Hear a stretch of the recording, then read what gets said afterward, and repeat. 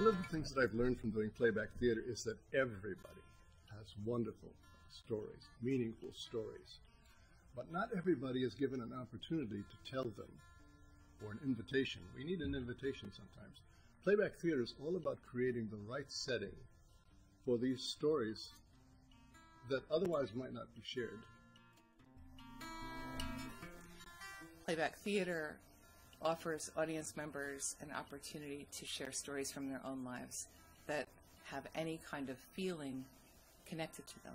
So we can accommodate stories of deep grief and sadness and anger and happiness.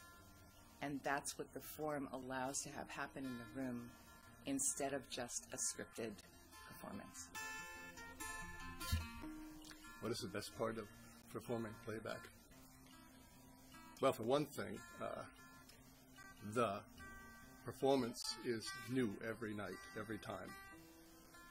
There is a structure that holds this, and that hopefully remains the same from performance to performance. But the content of the performance is being revealed to us as performers at the same time that it's being revealed to the audience.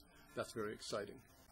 The other thing is that playback is very flexible, and so we will maybe have one evening of stories about people's pets, and another evening we'll hear 3 stories about people who were in the World Trade Center when it was attacked.